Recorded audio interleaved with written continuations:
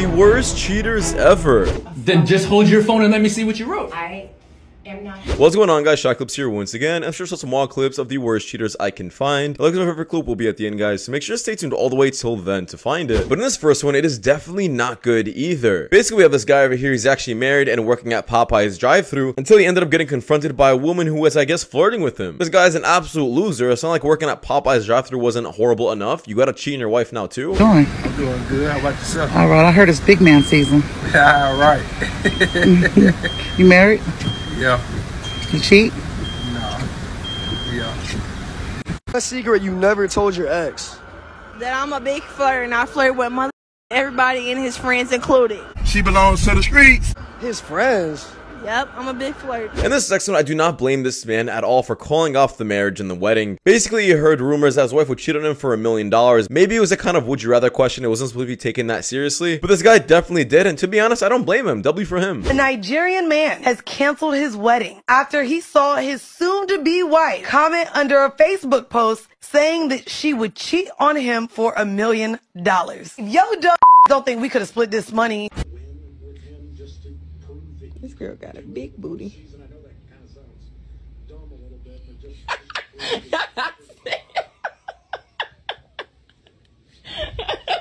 In this next one, I feel so bad for this guy, and everybody around the table knows this guy is just an absolute simp who got taken advantage of, who was just kind of spilling and exposing himself. Basically, I guess his wife left him when he had 4 kids already because she needed to go find her way with God. So she ended up leaving him completely for a moment of time. And I'm like, do you really think she only wanted to find God? She didn't find another guy at all, find his replacement, or just trying to do her own thing on the side? And he's trying to make it seem like she did the right thing for herself and she kind of needed it. But everybody knows at that table, we all know what she was doing. If you would have told me I would be married and my wife would leave me, I would have never believed you. Yvette and I, right? There was no limit. Like, it just became, I will, and ... My wife, amazing, right? I didn't know she was going through what she was going through, right? But she said, I'm not doing well. And she said, I have to leave. What? And if you would have told me I would be married and my wife would leave me, I would have never believed you, right? But she had to leave and go away for like a solitude, like a silent retreat, and experience God in a way that she was not experiencing. What? It left me with 4 kids and a business and the fresh death of my sister and the death of my cousin right during the midst of that. And a part of me that felt abandoned and was like angry because I was like, why am I feeling all of this? And this was just absolutely so sad. Maybe this is why a lot of women in the work field always get divorced, because they always just find either someone at work, like the boss, or just a coworker that they find more better than the actual husband. This woman's 100% cheating in my opinion. Just because you didn't do anything physical doesn't mean you're not cheating. And it just absolutely sucks to see. My husband and I have been married for 5 years and we have 3 children together. The last 3 years have been a nightmare. We argue all the time. We're not affectionate. As a result, I found myself getting closer to a coworker. A coworker. It wasn't on purpose. He fills a void that I have in my marriage. We haven't been physical, but the emotional connection is so strong. I'm on the verge of leaving my marriage so I can start over with my coworker. What should I do? Oh, Lord. And this sexless woman ends up saying she needs a really high-valued man like Elon Musk to pay her bills. Then you think the conversation couldn't get worse after that, but then she starts explaining herself and about herself, and I'm like, yo, she actually just might be a street worker at this point, who casually says things like this about themselves and expects this kind of man. You're not traditional in any way, so why do you deserve this kind of guy? How much does a man have to make to date you? How much does he have to what? Make to date you. How much he has to make? I mean, first of all, he gotta be rich as like Elon Musk. Like how much? Like Elon Musk. You think a guy who's rich like Elon Musk is going for you though? Elon Musk would eat this, you know, 80 years old or 8 years old. He want to eat this. What makes you think he'd be interested in you? What makes you think he'd be interested in me? I mean, first of all, I'm so sexy. You know, like I'm very natural. Like I ain't no like, you know, hood bitch. Ain't no street bitch. Ain't no airplane bitch. Ain't no one-of-kind bitch. You know what I mean? Like I ain't like that. So what kind of girl are you then? What kind of girl am I? Like I'm super fun. so adventurous. I'm just kidding. I'm really just a bad body. Okay. I don't give a fuck. How tall are you? I'm 5'5", but I can be taller, you know, if I stretch this pussy up. You know what I mean? How tall you want you meant to be? I want to be like 5'7", so I can like be kind of tall in heels. You know what I mean? In this text, this is absolutely insane. Basically, this woman ended up saying that her body count was 22. However, when she shows the list on her phone, you guys can count it. I counted like 55 or 54. Let me know what you guys counted. This is insane. How many people have you slept with? I don't know. I have to check my list. Fucking hell, you got a list? Who doesn't? That's it. All right. I think it's like 22 or something. Oh shit! Oh shit! Show the camera. Show the camera. Oh my god, bro. Oh, hell no, man. In this next one, once again, this guy is getting absolutely embarrassed and exposed by his wife. Apparently, she was in Vegas having fun, living her single life, as she said. She said she really enjoyed being single. Then this guy ends up texting her that he was at church while she was at Vegas. And I guess it was like a wake-up call for her to get her life together and that this is a man she's gonna fall in love with. And in my head, I'm like, this guy was pretty much just a simp who stuck around with her because I guess she was done sleeping around with a bunch of other guys. She ended up settling down with him. And it sounds like he's getting played, I'm not gonna lie. Like, I have spent legit all day with this dude. Like, you know, we would go to lunch or we would go to dinner, but we had spent all day together. We were in his car and we had at that point never kissed. We had never hugged intimately. And he cared for me, and at that point I cared for him. You a sweet nigga. You a sweet nigga. Who told you, your mama? You're a ladies man. What? Man, I'm a real P around here, bro. Ain't nothing sweet. These girls play you, boy. They play you like a video. And he was just like, look, I know where you're at. Because I was young. I was single. I was making money. I was on my first major TV show. The show was just about to premiere. I was like kicking it. And I wasn't dating anybody else, though. It wasn't like I was dating a bunch of people. I was just happily single, raising Kennedy, just doing my thing. And I went to Vegas.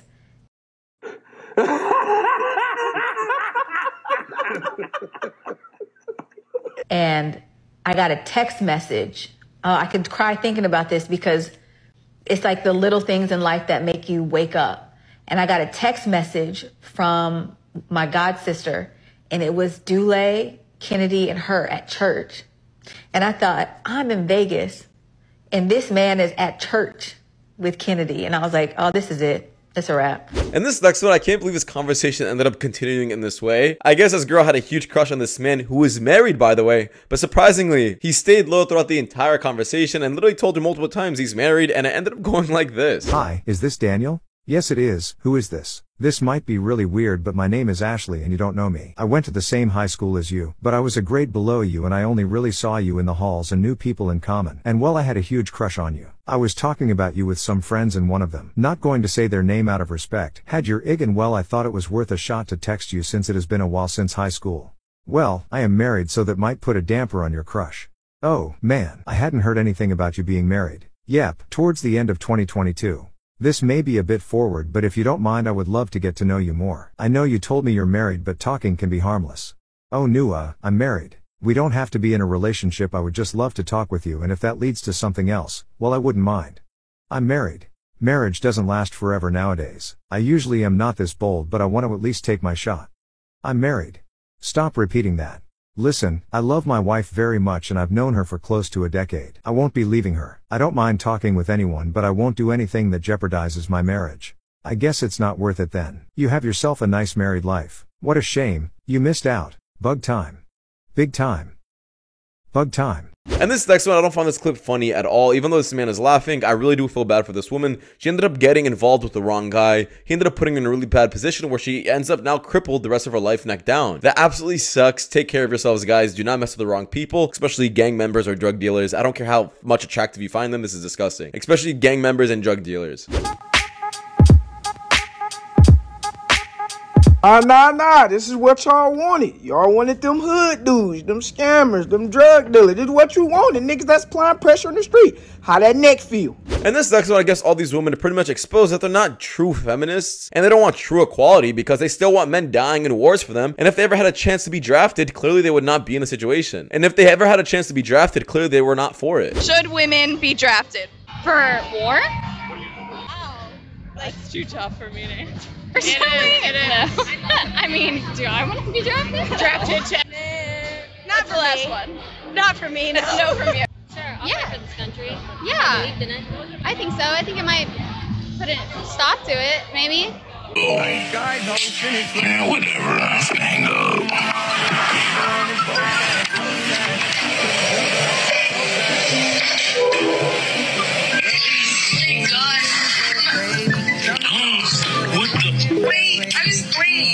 In this next one, I'm not sure why this guy did this. He ended up renting out an entire Lambo to impress a girl because she ended up just setting him up in the Bronx because this ended up happening. Here's why you do not go to the Bronx in a Lamborghini Urus. Customer came from Miami, came to visit a New York girl, had his jewelry on, had a nice watch on, good chain on, decided to rent this beautiful Urus from us. If you're in New York and you meet a girl from the Bronx, that's a red flag itself. This gentleman didn't know that. Goes to the Bronx, parks in a building. 3 gentlemen who were trying to rob him ended up breaking into his car, taking all his stuff out. So this main window right here is about $1,000. Secondary window is slightly cracked. It's about another $900. The door has scratches all over it that you can actually feel. And then the mechanism itself is a little bit bent. Altogether, damage would probably cost right around $3,000 to $4,000 to fix everything. So if you're not from the Bronx, stay away from the Bronx. It's the Wild Wild West there, and unless you got respect over there, they're probably gonna try to rob you. Till next time, stay tuned for more Blue Street disasters. And this next one, I do not agree with this woman is saying at all. Basically, she is saying to women, if your man doesn't give you time, he doesn't call, he doesn't text you, he's not into you at all. Have you never talked to a busy man before, like a businessman or a guy who's working often, trying to get his life together? Do you think we just have time for you 24/7? I don't agree with this woman at all. What are some signs that you and a person aren't meant to be? Ooh, don't trip. We got you. Some signs that you're not meant to be. This one's gonna hurt a lot of y'all feelings. Yeah, it might. If he's not texting you all the time, he don't want you. Ooh. If he's not calling you all the time, or if he can't call you, or if he's busy, he doesn't want you. She's not lying. What? And this next, this is one of the most pathetic dates I have ever seen. But then again, I guess this guy wants what he paid for. Hey, bro, she ordered an 8 ounce, right? I put it on the scale. Only came up to 6 ounces. Got you, buddy. And this next one, this just has to be complete sarcasm and just, you know, trolling. This guy is saying that from OnlyFans, that guy lost his face. I'm not even sure what that even means. But this girl's trying to act remorseful and everybody's attacking her. Maybe this is like a joke. I don't get it. Feel the way you do. Because I honestly, like, yeah. My buddy John Gacy used to be a really good guy. He was going to Harvard. Honestly, he was put at the top of his class. He ended up falling into OF. He ended up getting, you know, a subscription to that. And, you know, he's no longer with us. They took his face. Okay. What? So obviously, oh my God, I'm sorry my buddy about John that. Gacy is gone now. It's triggering. But you were laughing at John. I wasn't. Okay, I was trying to understand you. Put the camera on her, and if she's being honest, then say rest in peace. I said I'm sorry for your loss. No, rest in peace to who? You're not being sincere about this. No, your friend. You weren't even listening? I was listening. What's his name? John Gacy. I'm sorry for his loss. Like, I'm trying to. Okay, thank you. And this next one, I guess this woman's saying there's a new study saying that there's not enough women getting married due to the fact that there aren't enough successful men, I guess, economically wise. Pretty much, they just want men who are just completely rich and make over 100K, but we kind of knew the statistic was going to be true. Shocking new claim about the falling marriage rate is raising a lot of questions right now. A new study says the reason fewer people are getting married is because there's a shortage of, quote, economically attractive men. Dead ass look at my boyfriend sometimes, be like, oh my God, I have the biggest crush on this boy. And then remember that we're dating and I'm like, oh, nice. And this next one is absolutely correct. This is what I really do think why men don't want to get married anymore. Successful men that are doing something with their life do not want disagreeable women in their life. They don't want to fight and argue over, well, this weekend we're going to go shopping for curtains and they have to look like this. After I've just been busy all day doing all this shit, putting out fires, you're going to yell at me about curtains now? Oh yeah, I mean, that's a shitty challenge. That's a shitty challenge. That's what a lot of guys are dealing with. Are starting to value peace over. If this woman is not bringing you peace, send her back to the streets. And this next one, I don't recommend anybody doing this. So if you are a woman watching, don't listen to this woman. It's so stupid. You're going to piss off the guy. And all you're going to see is him leaving because he actually has respect for himself. I'm not even saying this to be funny, but you should be pissing off a man as soon as possible. You will see their true colors very, very quickly. They'll say something, they'll do something, and you will know if that's a man that you should be dealing with. This better be a joke, because if it's not, this is 100% illegal, and I feel bad for that girlfriend. Girlfriend has an OnlyFans account and it's doing really well. I just have to figure out how to tell her about it.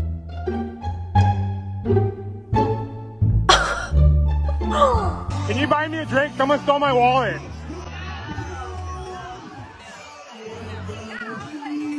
Oh, okay, thank you. And this sexless girl's an absolute queen. A lot of people actually stumble with the question, what do you bring to the table? But this girl answered it perfectly. She didn't answer the question like a man, like, oh, I bring money to the table, I work a good job. And I thought her response was perfect. You're in a relationship. Okay. What do you bring to the table? Everything. I bring the whole table. What's on the table? I mean, there's loyalty, there's emotional stability, there's financial stability. You would like to contribute financially as well. Yeah, of course. I don't think a man or a woman necessarily, like, there's no breadwinner. You know, I can be the breadwinner as a woman, you can be the breadwinner, you know? If everybody makes bread, there's more bread on the table. Right, exactly. Power couple vibe. And this sexless clip is absolutely amazing. Once again, I'm not sure how some women are able to do this. I guess they do really work good jobs. People in the comments were saying, oh, she used her husband's money anyway, so it's not that big of a surprise. But regardless, I feel like he was still super happy with the outcome. Down in a car. He has no clue, and we're flying home tomorrow, and this bad boy is going to be sitting at the airport waiting for him.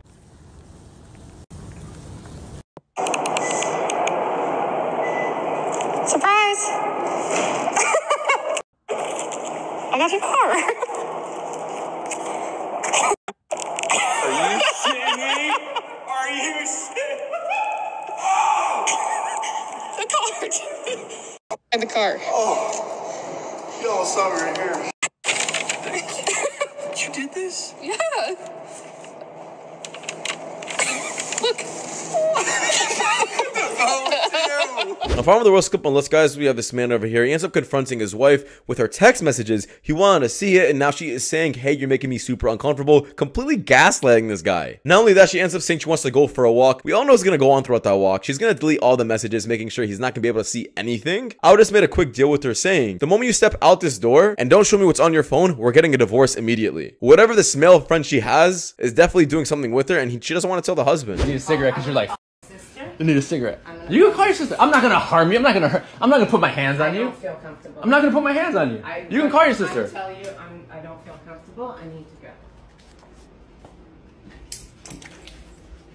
You can stay. I thought you wanted to walk the dogs together. You can record whatever it is that you want to record. I'm gonna walk my dogs with You're me walking both the dogs. and talk to my sister and tell her how uncomfortable I feel right now. She's going to go to bed. It's well past her bedtime, and I hope she picks up. How are you gonna like this? I cannot. I cannot.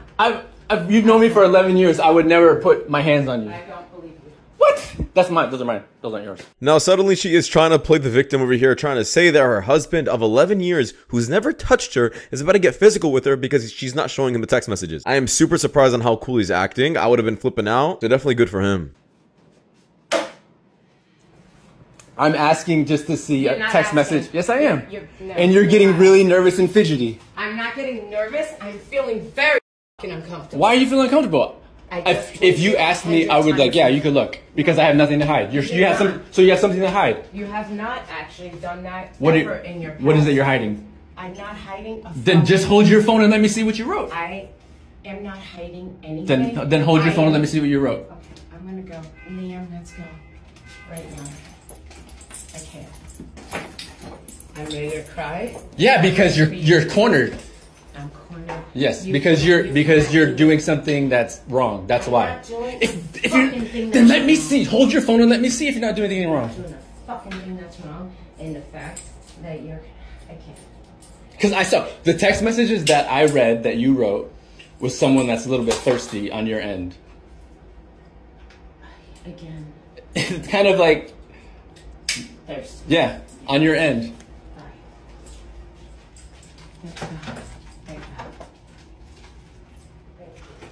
Well, that does it for you guys. So much for watching. See you guys in the next one. Take care. Peace.